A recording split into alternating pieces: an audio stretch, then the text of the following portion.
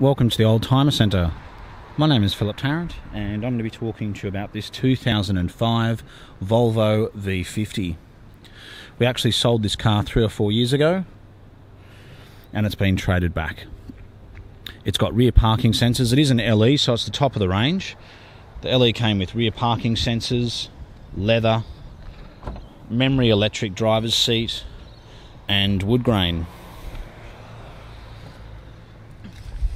These are economical, safe and reliable. It's fully automatic. It's done 131,000 kilometres and it also has a sunroof. It has the 2 original keys and cruise control. You can even electrically fold in the mirrors. It's been very well looked after. It's got Pirelli tyres all round.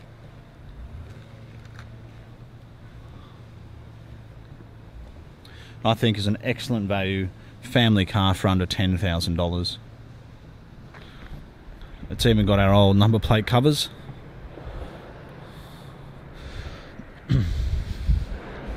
Yeah, we've sold a number of Volvo V50s over the years, this being one of them obviously. And as I said, those 3 things, economical, reliable, safe, are all very important when buying a family car. And these replace the V40 and S40, which was actually built on, it was an overseas Mitsubishi. From memory it was a Mitsubishi Charisma. So you've got all the safety of Volvo and the luxury of a Volvo with the Japanese motor basically and transmission.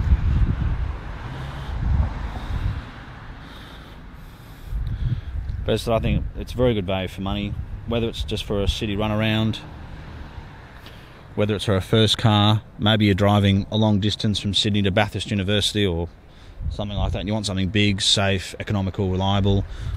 I couldn't think of a better car. Obviously, if you have any specific questions, you can contact us on 95699999, area code 02. We're located just moments to Sydney Airport. We specialise in European cars, and this car would be serviced, checked, roadworthy before it went out. And it's been owned by a local family.